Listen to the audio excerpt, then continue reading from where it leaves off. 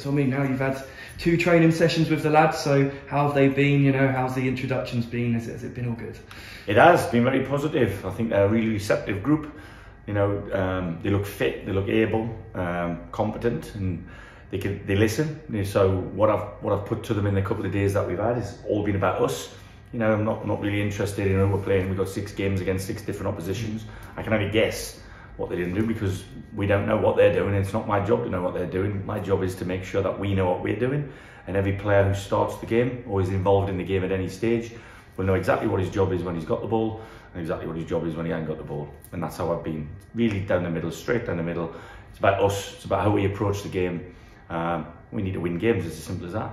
And you know, have they impressed you? You've got to obviously make your first starting 11 choice tomorrow. So have they all been shifting up the gears? I've made a big point of saying, you know, there'll be disappointment in the lads who don't start the game, and it's not because I like them or don't like them any more than the next man.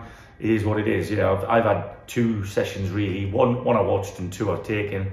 That I have to pick a team that I think can do what I want them to do against Yeovil Town on Friday. So whether they're disappointed or not, they have to show the respect to me and the respect to the player who takes the shirt, because ultimately they may have to replace that person. But the skill sets that I've seen over the couple of days, it's a very short period of time. My neck's on the block. I have to pick the team that I think will win the game. And if we don't win the game with the starting 11, I hope the lads who come off the bench all have an impact, because that's what their job will be.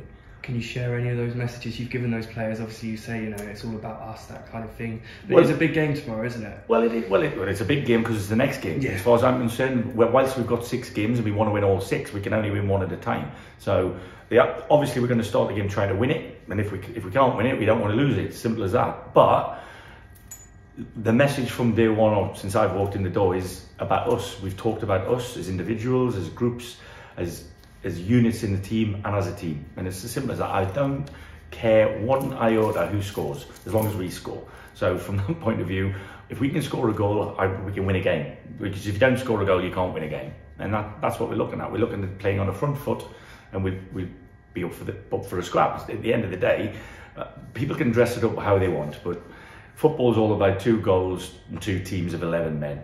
The 11 men that impart their will on the other one will undoubtedly come out on top 9 times out of 10. Sometimes you can dominate a game and lose, and if that happens, the performance is important, but the result is more important. And simple, you know, it's a short-term thing for everybody at the moment. 6 games, we try and win all 6 if we can. If we can't, we try and not lose any of them.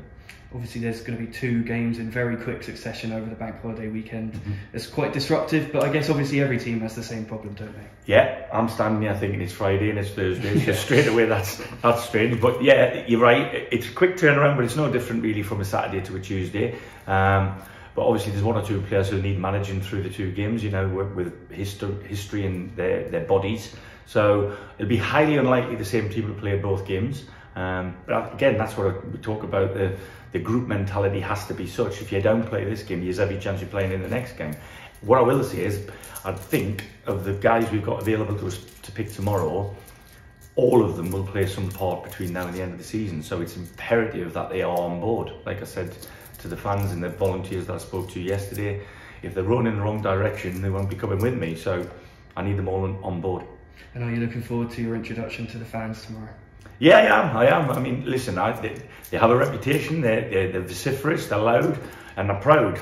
And I want them to be loud and proud behind us. It's a time to get together, get behind the lads, because they need the support. You know, it's easy to say it, but you know, you can look at historically over the last couple of years, the home form's not been as good as the away form.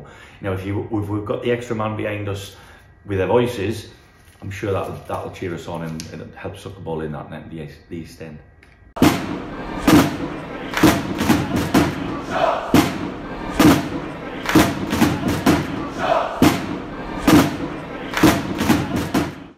Click here for all the latest match highlights and click here to subscribe. Are you in with a shot? Look below for more information.